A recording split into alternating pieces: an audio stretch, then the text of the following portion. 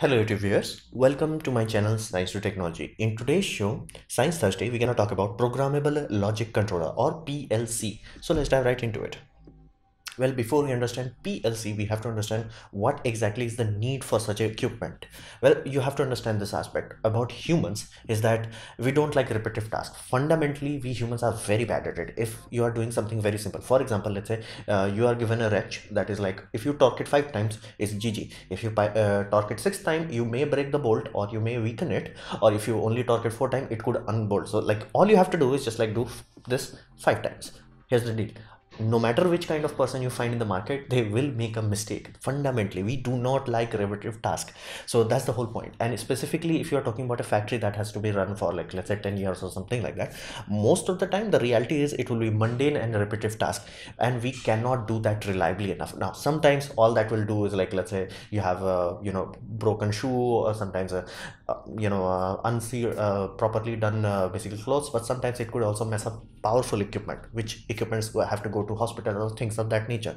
So fundamentally, having that weak vulnerability is not acceptable in many high risk scenario. Another aspect is humans have very lot of downtime. For example, let's say you took out a loan to make a factory for a village.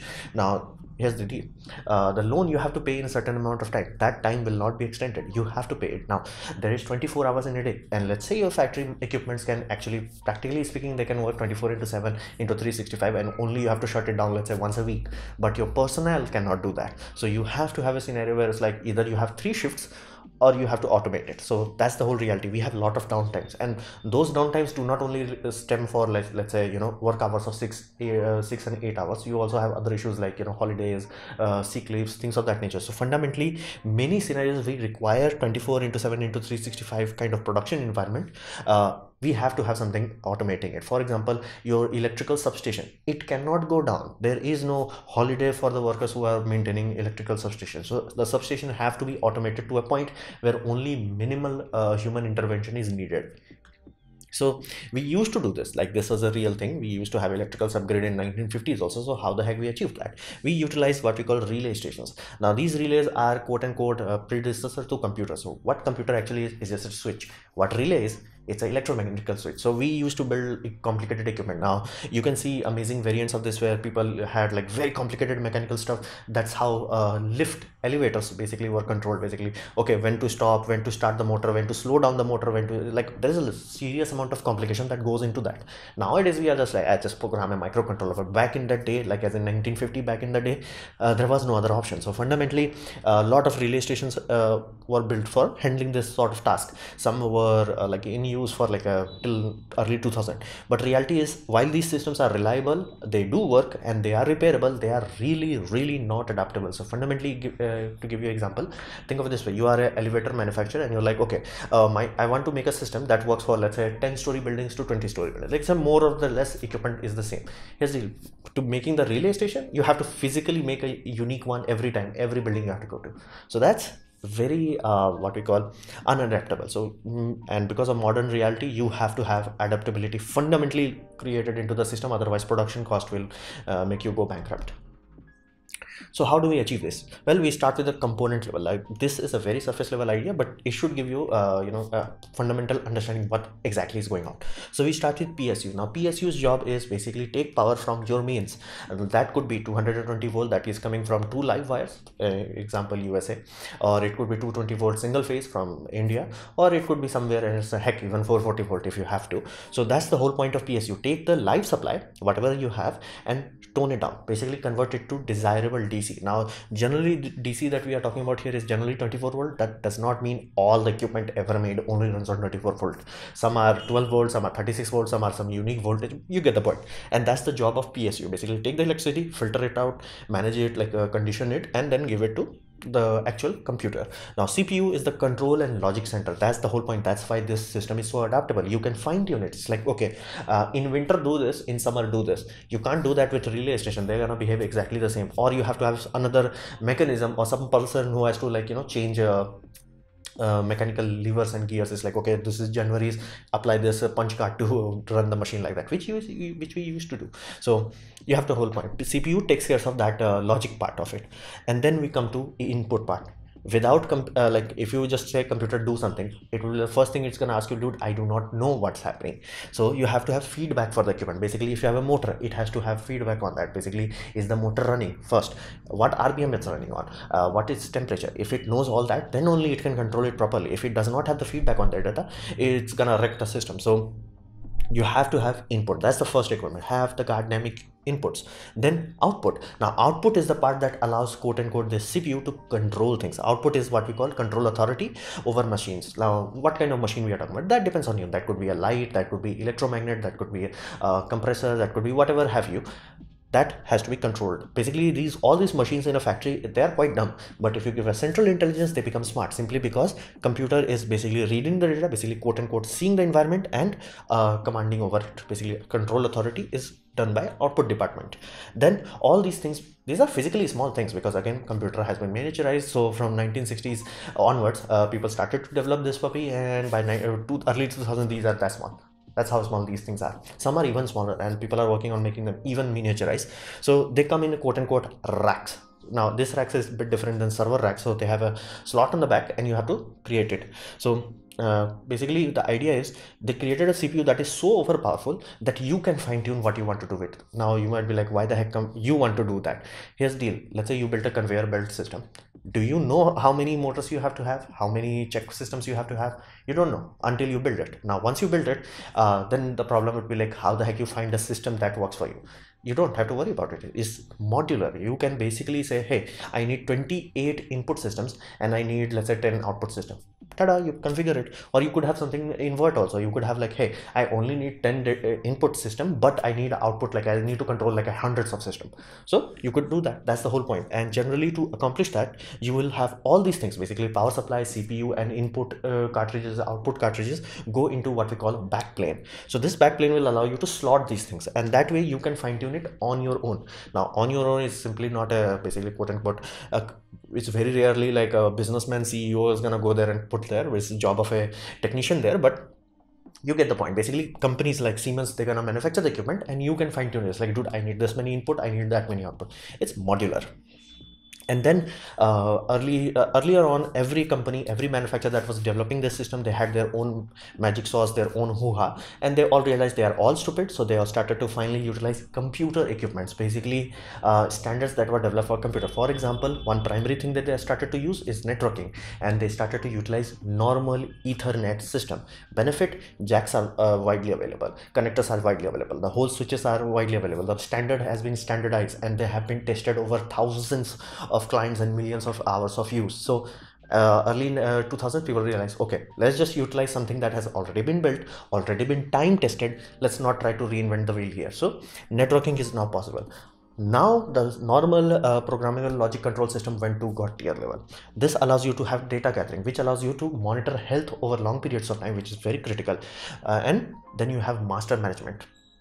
Now I will explain more about that, because master management allows you to go from something normal to like, you can literally have an AI there and you can just have a person as a backup. It's like to a factory that needs like 5 or 6 controllers, they could have only one AI and one backup individual.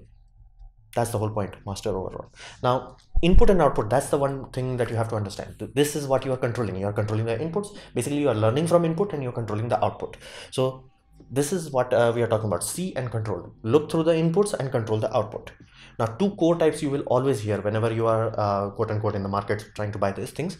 It's analog and digital. What does that mean? That simply means digital are systems that are binary and that only gonna give you data is either on or off. For example, water tank.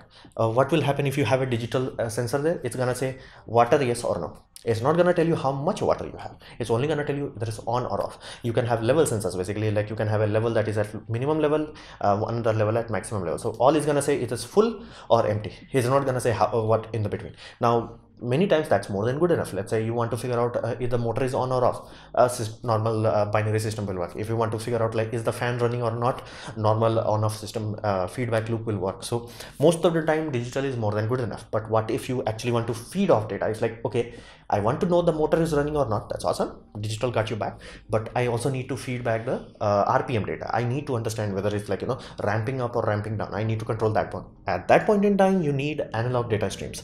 Now analog basically means ranged equipment, and it has 0 to 100%, basically 1 to 100% depending on your equipment.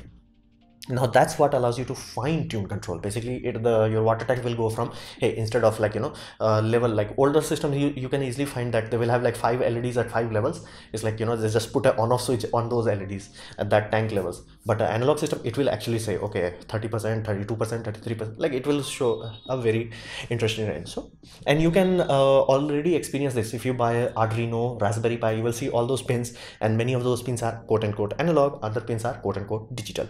That same applies here. It's basically turbocharged, basically solid version of a Raspberry Pi. Now add-ons, that's the whole point of this. You get basically when you go to a system like let's say a direct system, and they're gonna give you a CPU, they're gonna give you a power supply, and then they're gonna ask you how many inputs do you want, what kind of inputs you want. Depending on your system, basically Siemens will have a bit different system, on digital will have a different system, everybody will have that, and based on your factory requirement, based on your equipment requirement, you're gonna find tune this. Like, hey, give me relay output, give me 24-volt DC output, give me 24-volt DC input, give me 120 volt 110 volt output. So that's up to you. You're gonna spec these things exactly how you want it. And you may be wondering like, okay, these equipments are quite small, like this small, how the heck is gonna control let's say a 10 horsepower motor or 100 megawatt heating elements or things of that nature, like especially used in large industrial plant for metal melting. It's not gonna do that. It's like, don't be crazy, like this thing cannot turn on or off 1000 ampere of electrical load. So it's gonna trigger a bigger relay that's gonna do the job. So that's the whole point. So for big equipments, they do not directly control these things, they trigger a secondary relay that takes care of the heavy load, so to say. And those heavy loads are generally have their own system. It's like send control signal here into this system, like a VFD is not gonna be like, okay, VFD has to be opened up and then you're gonna plug in the wire. It will have a simple serial port or direct port. If you send analog data to this plug, I'm gonna interpolate that into an analog range for the motor RPM, and this, if you send it on, that I will rotate it clockwise. If you send it off, I will rotate it counterclockwise. You get the point. There is a communication between heavy equipments and these things. They do not directly control everything. It's just they can act as an authority. Basically they are acting as a person on there. It's like twisting the knobs and things of that nature. That's their job. That's the whole point of input and output systems. Now let's understand the CPU aspect, the main brain of the system. That's why these systems are so powerful, because processing nowadays is quite cheap. And not to mention, when you fundamentally think about it, it's not that much of a complex logic. However, if you have to actually do it on a logic level, where it's like gate 1, if gate 1 is open, and if gate 2 is open, trigger gate number 3. This exact thing happens inside your processor, but again, this is smaller than a human hair. So reality is, processor allows you to have logic, complex logic. For example, you can literally have a feedback loop where it's like, check the outside temperature and based on that turn on your air condition early on. So for pre-cooling, for example, for a fact the building will unlock for security reason at 9 a.m. It's like people will start to enter in at 9 a.m. Now you want to pre-cool the building. It's like, okay, calm down. So people starting work at 9, they are comfortable, okay, everything is awesome. But here's the deal, that cannot be known. You cannot just have a simple dumb value. It's like, okay, start AC air condition 1 hour before. That will not work, because outside temperature will change. Now you could do that, you can test it out one day and you're like, okay, worst case scenario is 2 hours, I'm gonna start at 2 hours. You're wasting electricity when you don't have to. So you will have an outside air temperature. It's like, okay, outside air temperature, then you will also have other data points. It's like outside humidity, outside wind, things, all these things will control what kind of input and output you need. Like that way you will utilize just enough amount of energy to keep the passengers, keep the basically equipment, keep the whole factory in a comfortable scenario without consuming too much or too little. So that's the whole point of this CPU. Now this is the brain of it. Now these things, you may think like, okay, what can I buy Threadripper on this? Can I Ryzen 5000 on these things? No, they are quite simple. However, they are very robust. They are designed in such a way that they will not go down. No matter what happens, they will not go down. They will not have like, okay, this bug is there, blue screen of death. That's not happening. These things are controlling multi-billion-dollar equipments, or basically whole of our world, including nuclear reactors. So you get the point. Like they are built extremely simply. It's like complexity is the enemy of reliability. These things simple, elegant. Heck, many of the communication interface, they go through optical isolators. So even if you have a freaking lightning fall on the input or output side, it will only blow up that part. It will not tamper with other systems. So that's the whole point. They are very simple and very robust. That's why you are paying for that. Like, can you achieve all this logic, all this stuff with a Raspberry Pi? Technically speaking, yes. but here's the deal, you cannot trust on that. So, and especially think of it this way, let's say you have a giant aluminum factory and that has like, multi-million equipment going through every day, and do you really want to risk it on a Raspberry Pi? So that's the whole point of it. That's what you are paying for, the robustness. And they test it, like the Siemens or whichever manufacturer, General Electric, all these manufacturers, they're gonna test the hell out of it before they sell it to you. And after the selling, there would be a giant after sales support also. So there will be network. And if you are talking about something very serious, it's like, okay, they may even give you a basic level engineer on site, and there will be engineer on call, senior level on engineer on call for critical stuff like nuclear power plants or things of that nature. So that's the whole thing. It's very robust, very thoroughly tested, and they're not complex. That's the whole point. They do not have like 5-6 layers of things doing. They're like, I have to do one thing and I'm gonna take care of it. That's the whole point of it. And they're very resistant to noise. Now, what kind of noise we are talking about? Every kind. Basically, if you look at the PCB of these things, they're built much more robustly. The reason for that is they should not be compromised if humidity attacks it. They should not be compromised if there is a lot of electrical noise. Let's say you have plasma arc welding, things of that nature going on, that has a lot of electrical noise. These things are designed in such a way that it can handle it. The case they have, that's also designed to reduce it. The cabinet they have, that's also designed to reduce. They have multiple layers of redundancy.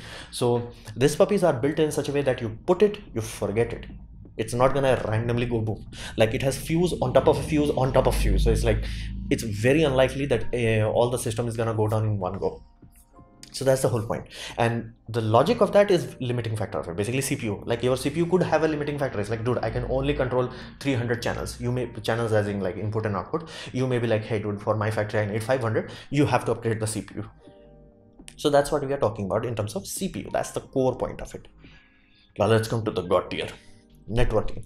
Now networking, that's the whole point. The programmable logic control on its own is not that powerful, but imagine it this way. Let's say you are talking about an ice cream factory. You have multiple stages. You have freezing station that actually makes the ice cream, then you have packaging station that actually packages the thing, and then you have a delivery system and all that jazz.